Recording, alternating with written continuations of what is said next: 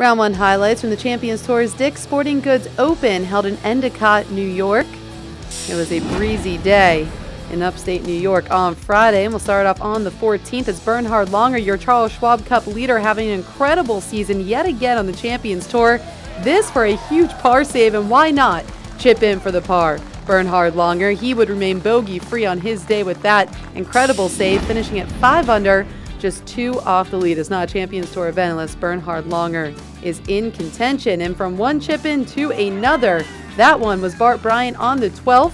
That for a birdie, though. He carded 4 consecutive birdies on the front 9 as well. He would finish with a 6 under 66, and he is just 1 back. Steve Lowry, an incredible front 9 for him. 7 birdies, 1 bogey, 1 par on the front. And then he would make this one on the 13th. He would, however, give it back on 15 and then another on 16 to also finish 6 under, 1 off the lead. John Cook on the 17th trying to hunt down clubhouse leader Olin Browne, who went off in the morning and set the lead at 7 under par.